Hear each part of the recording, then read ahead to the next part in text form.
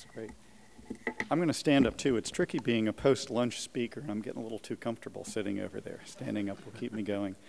I'd like to thank our sponsors as well for inviting me to participate in this. I think this is a great event. It's not the first event I've participated in like this at MAI, and each one is better than the one before. I think the current leadership is doing an outstanding job of bringing important issues to the table in an appealing and I think productive public way. And I'd like to invite all of you to join me in a round of applause for Kevin and Suzanne and everyone else.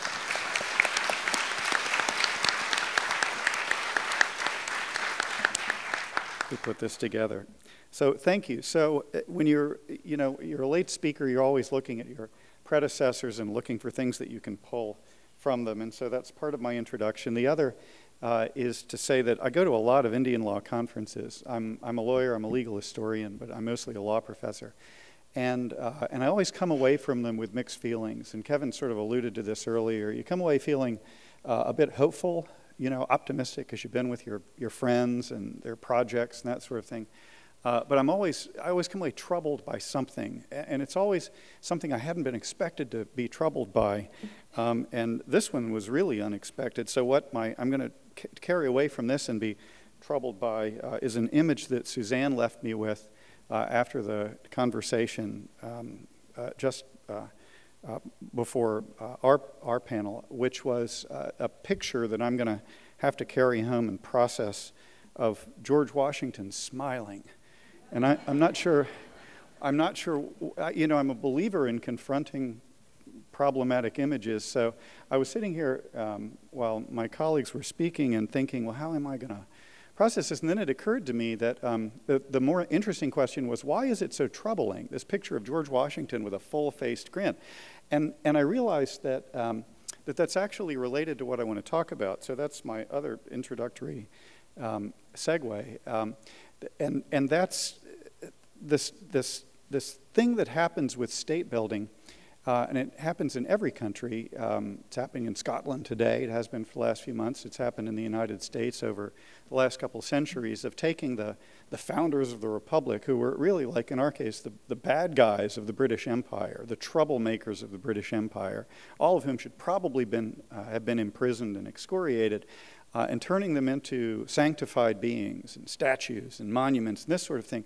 And then we're discouraged from looking too closely at them. And when we do decide to look closely at them, oftentimes I think we go too far. Like poor Thomas Jefferson, bless his heart. I'm an alum of the University of Virginia, where he's still sanctified for the most part, but if he's not sanctified, he's ripped to shreds. And there's very little understanding in the middle, or any sort of, well, he had his problems and this sort of thing. You sort of go one extreme. And I think that's maybe part of the nature of academic discourse, and there's something healthy in it. Having said that, the person that I want to spend a few minutes talking about today is John Marshall, who I think has been subject to the same sort of sanctification, especially in the legal academy. And my colleagues who are law professors, Kevin's not here, but Bob will agree with me, I think, and Matthew, that Marshall is sort of the great untouchable in a sense. We read his opinions, we take notes on his opinions. He's a political operator, and we get that, but it doesn't matter because he's John Marshall. We never looked too closely at his personal life, which was fairly interesting, I guess I should say. His marriage was unusual. There are all sorts of things that one could say, but one doesn't say about John Marshall. And I'm not going to talk about that. Some of you are getting a little excited, really. John Marshall's marriage, how's that about treaties? Well, it's not, so I'm not going to talk about it. Of course, we do have a book signing later. If you buy the book, I'm happy to share what I know. Now, so what about John Marshall? Well, Bob talked earlier about the discovery doctrine. And so here's the outline of what I'm going to talk about. John Marshall is the author of an opinion, 1823 opinion called Johnson versus McIntosh. Johnson versus McIntosh is the first of 3 John Marshall authored opinions that deal with native rights. The first is Johnson, the second is Cherokee Nation versus Georgia from 1831, and the last is the 1832 opinion, Worcester versus Georgia. And all of you probably heard of all of these, and you may have read them and you have some sense. Johnson versus McIntosh deals with native real property rights. And then the Worcester or Cherokee Nation versus Georgia gives us that guardian ward language and domestic dependent nation language.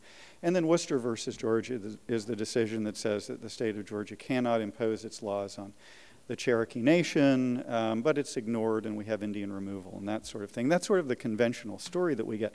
Marshall plays a role, a somewhat confused role in this story. He's the author of the Discovery Doctrine, which, as Bob mentioned earlier, is not universally liked and maybe universally disliked, at least among folks who do Indian law stuff or who are advocates for indigenous peoples, not just in the U.S., but throughout the English-speaking world, because we've exported it. And I may talk a bit about that later. And Brenda suggested that earlier when she mentioned Canada, but Australia, New Zealand, and other places as well have adopted John Marshall's formulation of the Discovery Doctrine from Johnson versus McIntosh.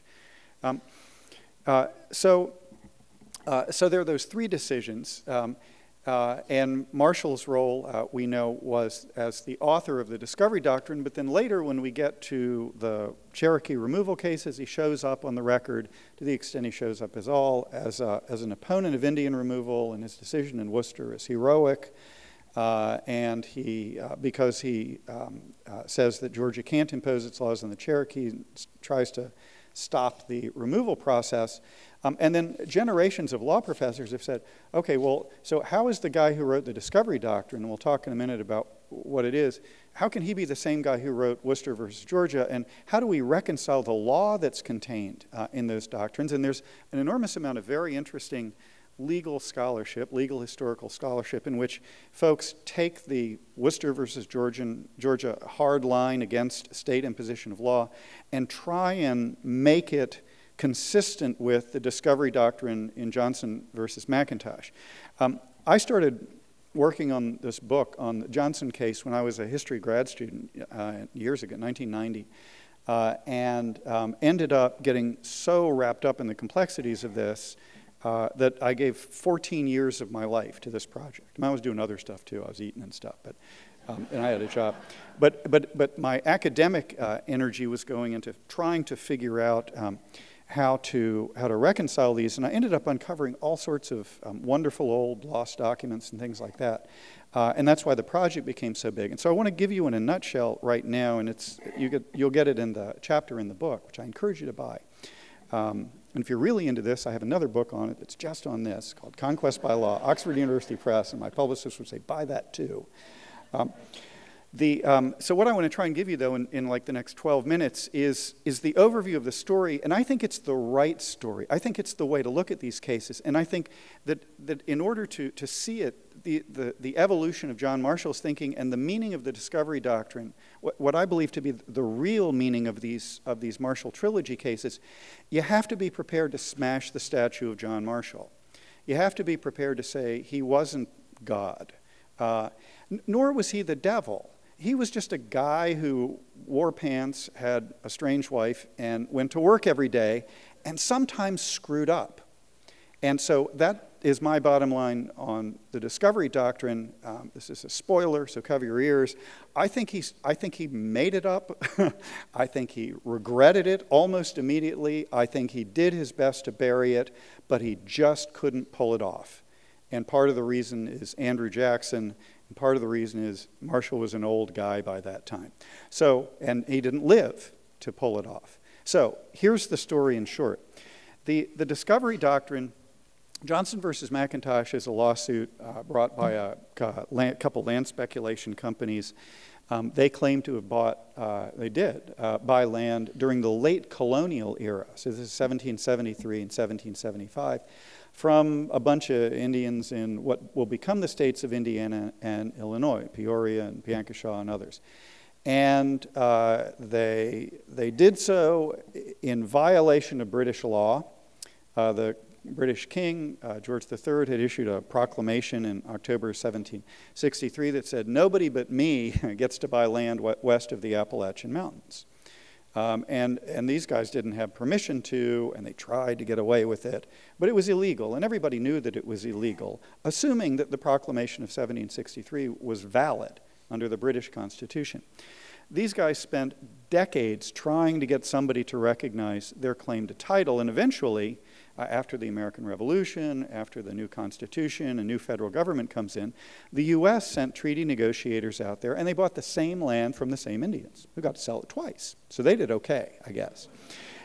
But that left these land company speculators in the lurch, because now it wasn't just the Indians they were claiming title against, it was the United States, and then the United States started to sell its land, and so then they had individual landowners who were claiming title under the United States, and they were claiming title by a direct Indian purchase that was illegal under British law, but theirs was first, right?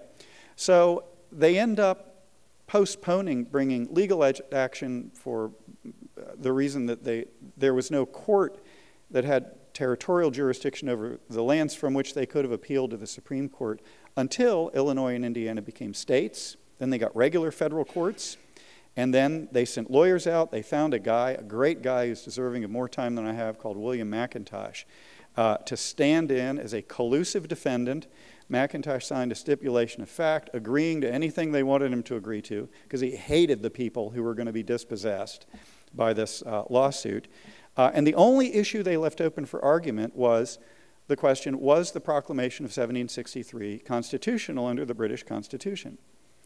And the lawyers for the land speculators figured, this is a dead winner. This is the 1820s by this time. Supreme Court's filled with Revolutionary War veterans, and all of these guys had fought the revolution in part based on their belief that the Proclamation of 1763, which said you guys can't buy Indian lands, was unconstitutional under the British Constitution. So surely they're going to win on this. And they take the case to the Supreme Court, and they lose. Now, here's where the case becomes weird.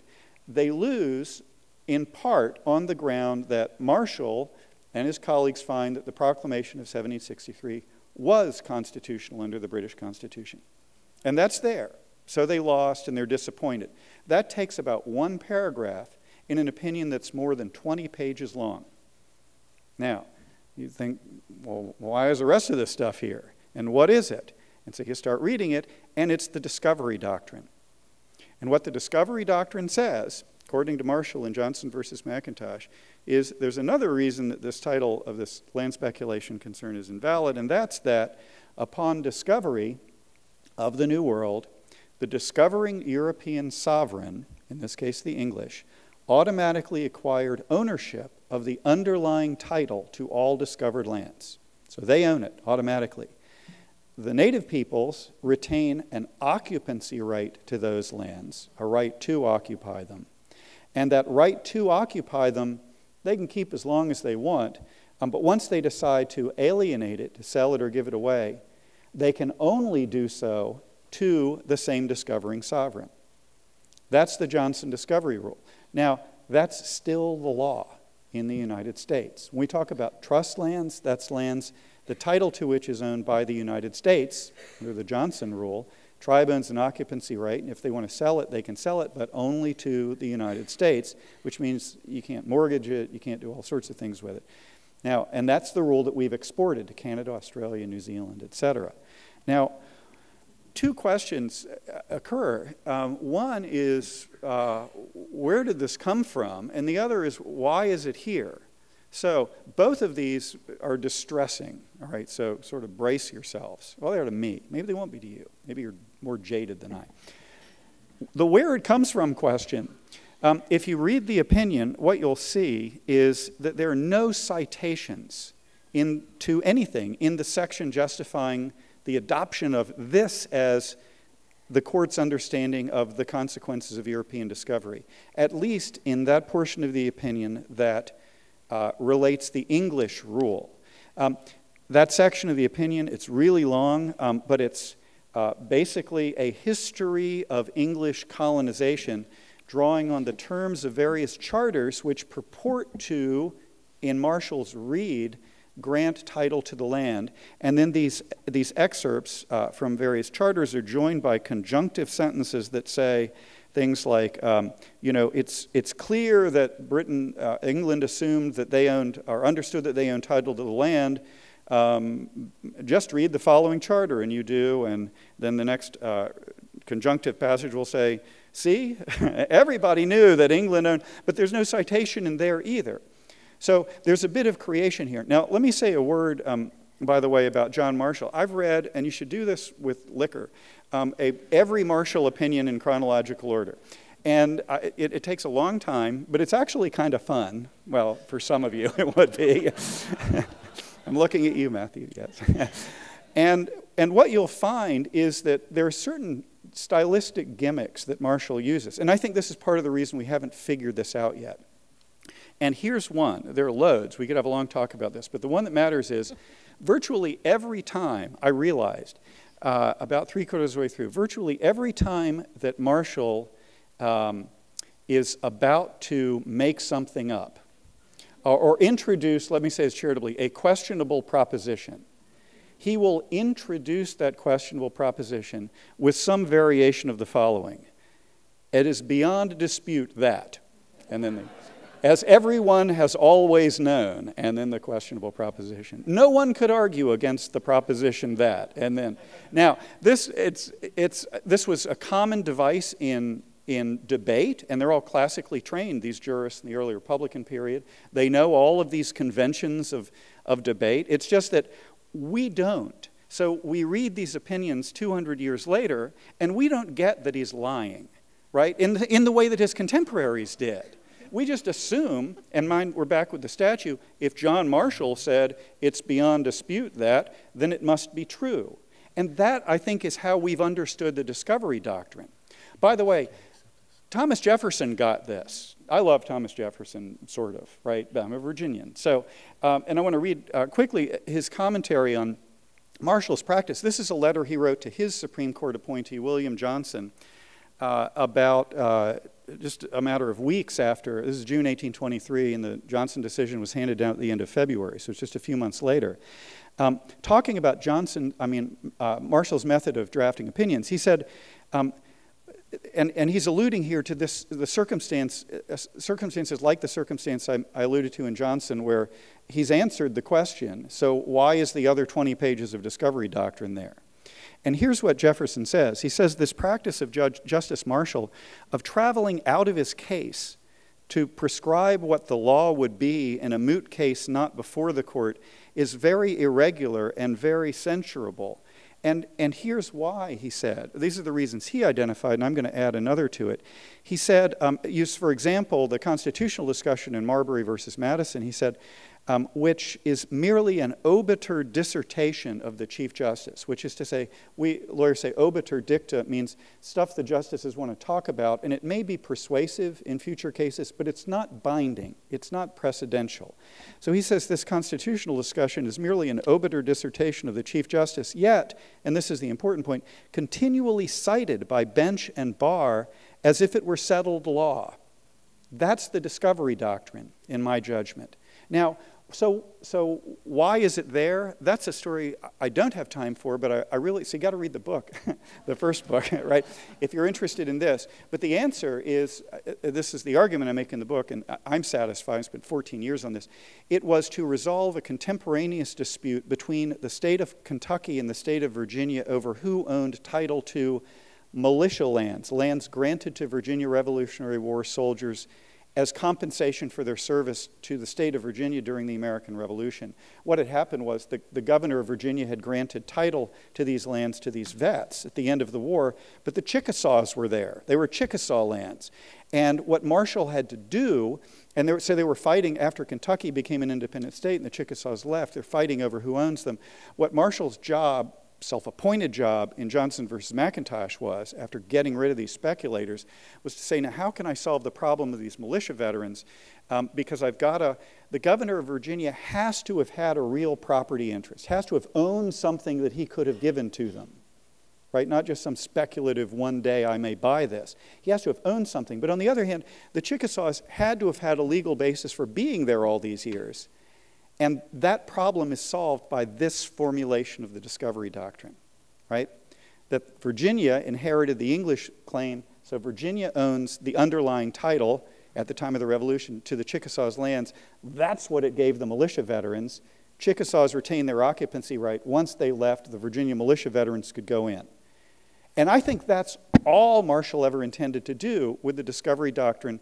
as formulated in Johnson versus McIntosh, because that was one of those freakish accidents where a state had granted Indian lands before the Indian lands were purchased. The federal government had decided, we're not doing that again. The federal government's going to buy Indian lands. This is the Trade and Intercourse Act, and it's been the policy since the Northwest Ordinance way back during the Revolution.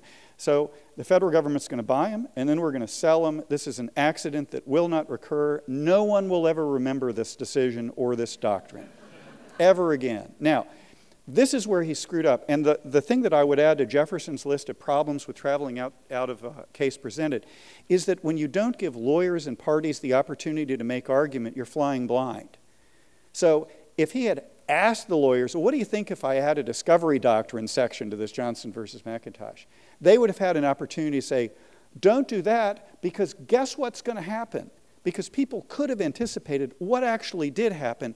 Those people just didn't include John Marshall, who got blindsided by this. Because what happened was the state of Georgia, where the Cherokees dwelt, right, in the early 1820s, had been trying to get rid of the Cherokees since 1802, when they ceded Alabama, their claims to Alabama and Mississippi, to the U.S. government. And the U.S. had promised, we'll enter into a treaty. The Cherokees weren't interested, sort of like Kevin talked about the Navajo. Nah, I think we're going to stay here. Georgia, somebody in the Georgia government around in the mid-1820s discovered Johnson versus McIntosh. And Johnson versus McIntosh, the discovery doctrine section says that the discovering sovereign acquires underlying title to discovered lands. Well, that would have been England for the Cherokee lands. Georgia individually declared independence from England, so Georgia would have inherited that ownership.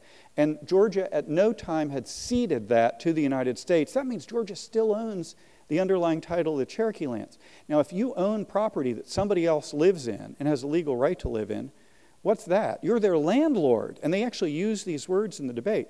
Georgia's the landlord for the Cherokee Nation. So how do you get rid of tenants that you don't like? Well, you change the lease terms, right? It's a lovely little dog, but I'm afraid no pets policy. You can stay, but you got to, kill the dog or something. And so Georgia's version of this was to say to the Cherokee Nation, you guys can stay. This is legislation 1827 or 28. You can stay, but from now on you're going to be subject to Georgia law. And Tennessee says, you can do that? Okay. And so Tennessee passes the same statute. Alabama passes the same statute. And this is the incentive to remove. Now, none of these tribes wants to be subject to state law. The Cherokees go to court twice to stop it, to the Supreme Court. Cherokee Nation versus Georgia is dismissed because the court doesn't have jurisdiction, they say, because the Cherokees aren't a foreign state for purposes of Article III original jurisdiction, for you lawyers out there. And so Worcester versus Georgia comes, and that's where John Marshall has a chance to clean up the mess he made.